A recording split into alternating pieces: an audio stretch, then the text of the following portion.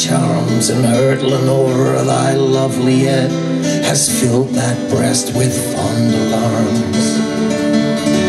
Surely some envious demon force, vexed to behold such beauty here, impelled the bullet's viewless course, diverted from its first career.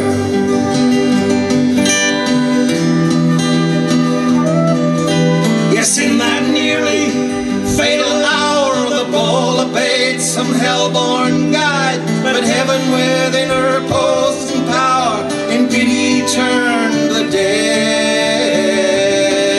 aside.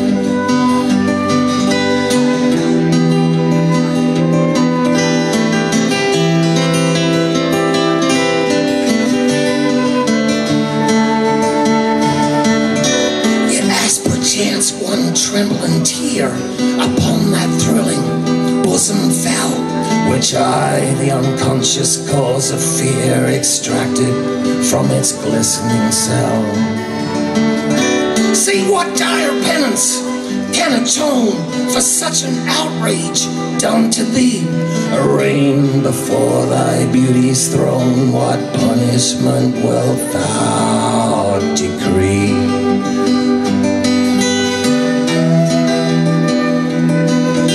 Might I perform the judge's part, the sentence I should scarce deplore. It only would restore a heart which but belonged to thee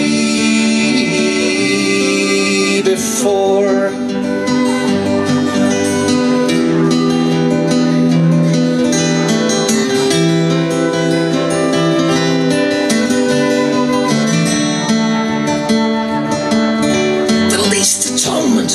I can make is to become no longer free.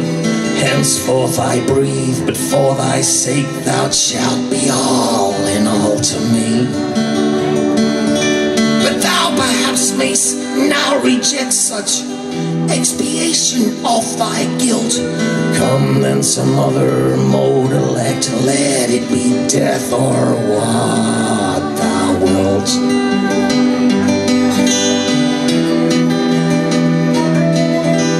Choose then relentless, and I swear naught shall thy dread decree prevent.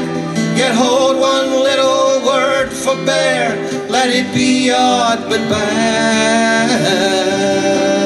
banishment.